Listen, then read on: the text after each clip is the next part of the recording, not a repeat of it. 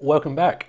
Today I got into my possession this fascinating book called Puzzles Old and New. So this book dates back 130 years just about.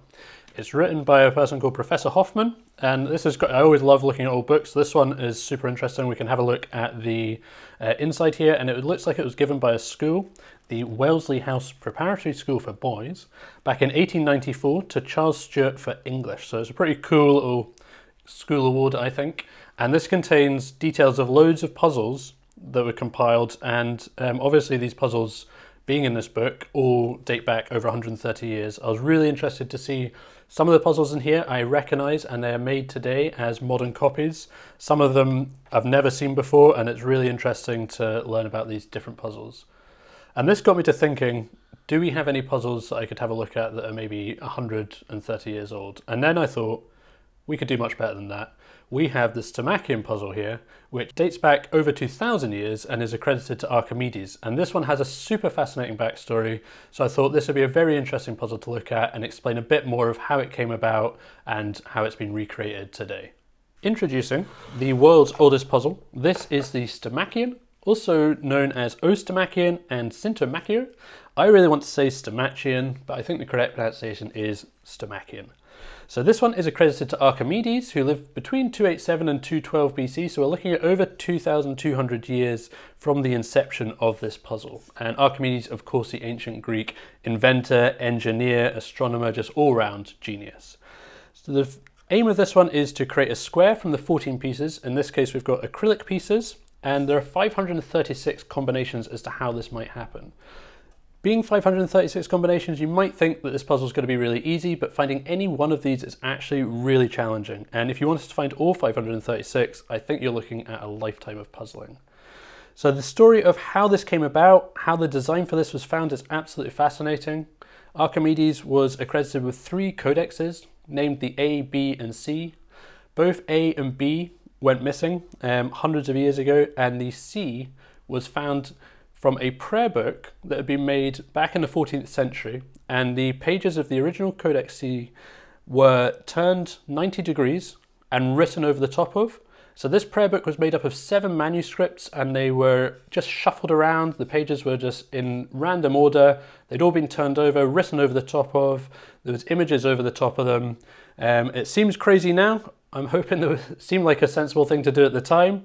But the painstaking restoration that was required to recover the images and the text from the original manuscript was amazing. So there was actually Elmer's wood glue on the spine of this thing, which took 4 years to remove.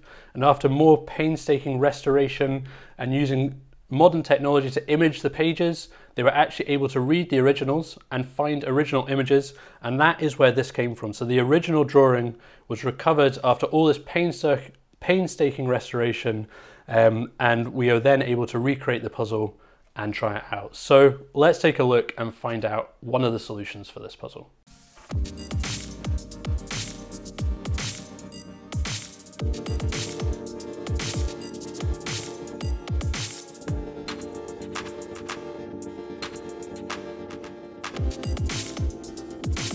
Okay, so here we go. We'll tip the pieces out. So we've got acrylic pieces here, and so there's some duplicate colors, but mainly we've got different colors and irregular shaped pieces as well.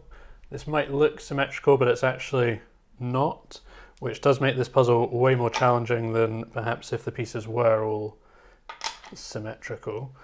And as I mentioned, 536 ways to do this, but finding kind of any of them is challenging. And I know people that have spent a long time doing this puzzle, and they have maybe got 3 or 4, something like that, not anywhere near the full selection of possibilities. And there is plenty of information out on the internet about this puzzle. I'll leave a link in the description to a couple of interesting websites for some further follow-up reading or videos that are about this puzzle, because it is absolutely astounding how it came to be discovered, and also some of the principles behind Archimedes' thinking.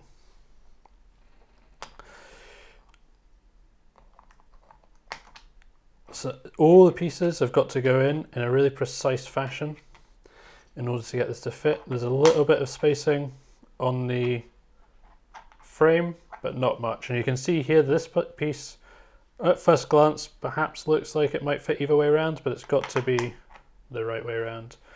And then the final piece fits in like so. And it is a really interesting looking piece as well once it's finished. There's more mathematics to the size of the pieces and how they correlate to each other, which again is really interesting. But there is one solution, only 535 to find. So there we have it, a step back in history today and a fascinating look at the world's oldest puzzle. I really like the contemporary look of the acrylic here, kind of contrasting with that ancient nature of the puzzle. If you do want to check this one out further, I'll leave a link in the description.